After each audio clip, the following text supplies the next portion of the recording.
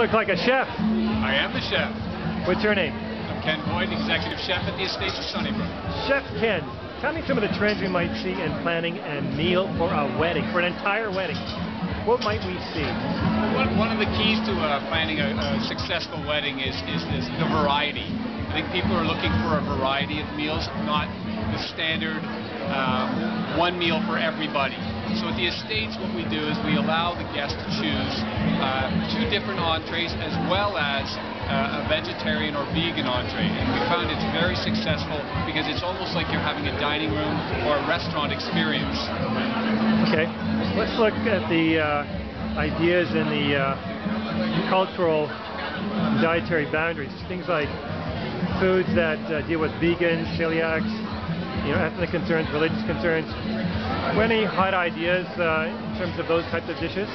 Again, I think with the multicultural city that we live in Toronto, we have to be able to develop menus where people can please all the ethnic group that is going to be at that wedding. Indians becoming very popular, and it's very creative and beautiful flavors. Asians, another big flair that we try to incorporate into our menus and our meals.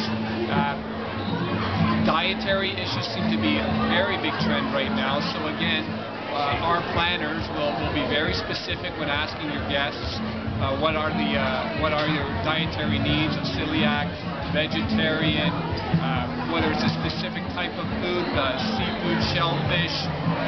We even have people allergic to onion or garlic or something raw food. People want only raw food. So we're able to prepare all those kinds of meals specifically for your group, and it is very challenging, but we have a lot of fun with it. Let's talk about the challenges. What are the most interesting, outstanding challenges you may have faced in that area? Well, specifically in the States, it's trying to keep the high level of cuisine in a large volume. When we're doing 150, 180 meals, my goal is to put the plate on the table like you were having a dinner for 6 or 8 in a fine dining restaurant. So that's a big challenge, to be able to execute that meal in the kitchen, so when it hits your table, it's hot, it's fresh looking, it looked like it wasn't sitting in a hot box somewhere like so many other venues have to do to get the work done. Excellent. Thank you so much, Chef Ken. What's your website? www.theestatesofsunnybrook.com. Thank you for your time today. Thank you.